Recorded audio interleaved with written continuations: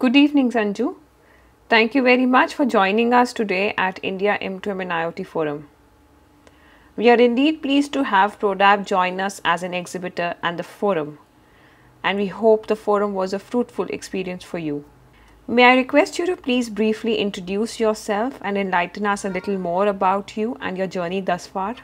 Okay, so I have been associated with the IoT space for some time now, and I've been working across various verticals, be it automotive, transportation, healthcare, home automation, and so on. Again, completely to do with the implementation of IoT and M2M solutions in these verticals and enabling traditional solutions to become more smart. So that's been my experience. And with regards to Prodapt, Prodapt has been a very singularly niche-focused company, uh, mainly working with telecommunication service providers, working on connected solutions in this market, and so on. And when the IoT space started booming, we found that to be the right target area for us, and we built quite a bit of capabilities in that area.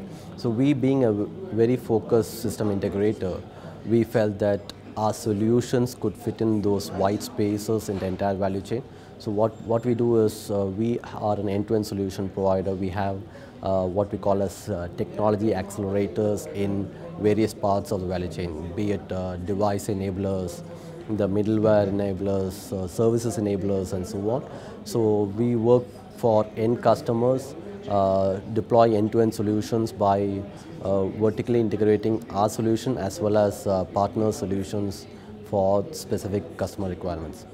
So that's a very brief overview of what we do at Prodapt in the IoT area. A lot is being said and done about M2M and IoT space, especially with regards to the potential it holds in India. Yeah, so as I mentioned to you again, right, we have been working in the communications area for quite a bit of time, and we understand the communications space. So we have the experience of working with very large communication service providers and independent software vendors and so on.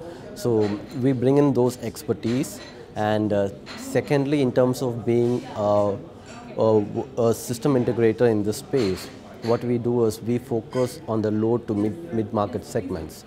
And in these segments, if you look at, it's a very cost-conscious and value-conscious market. More than cost-conscious, it's a more value-conscious market. So what we ensure is, when we work with the customers, we ensure that we fit a solution which exactly meets the requirements. So we have a solution which is extremely open, interoperable to work with several partner solutions and different kinds of products in the IoT space, thereby ensuring maximum flexibility for our customers. What is your take on it, and what do you think the industry has in store for the future? I think it's still evolving in this country. If you look at how it's evolving, if you look at the developed nations, and if you look at India, there's still a lot to go, both from the industry, private companies perspective, as well as from the government perspective. I think it's more to do with the fact that there's a general perception that IoT solutions are normally costly, and India being a very frugal market, it's about building local solutions based on global perspectives. So normally, if you are to bring in IoT solutions, a solution implemented in the US or in Europe directly into India, that's not going to work. So companies need to start looking at what works for the Indian market. For example, if you look at a traditional connected car solution, traditional connected car solution, the cost of solution which is deployed in the US could be very different from what it could be in India. And again, in terms of features, in India probably a stolen vehicle tracking would be of greater value than in the US, wherein convenience features are more valued. And again, if you look at business models as well, if you're looking at a B2C model of monetizing your services, that's probably not going to work in India.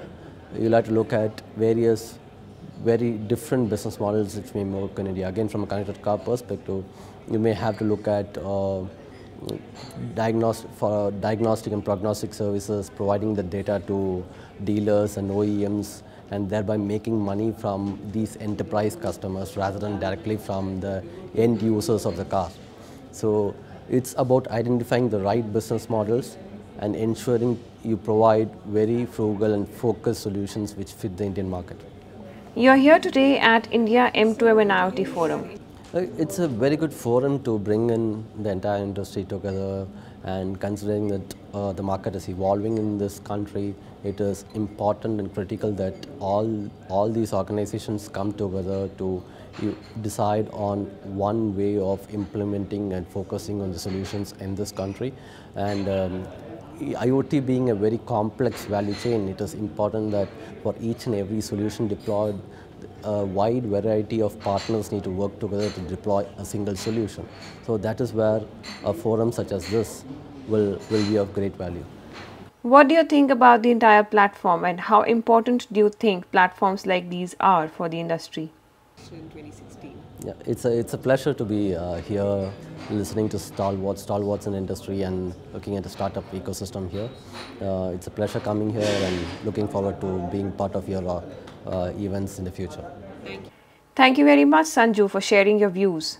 It is an honor for us to have Prodapt associated with India M2M and IoT Forum 2015. And we look forward to working with you closely and to receiving you in 2016 as well.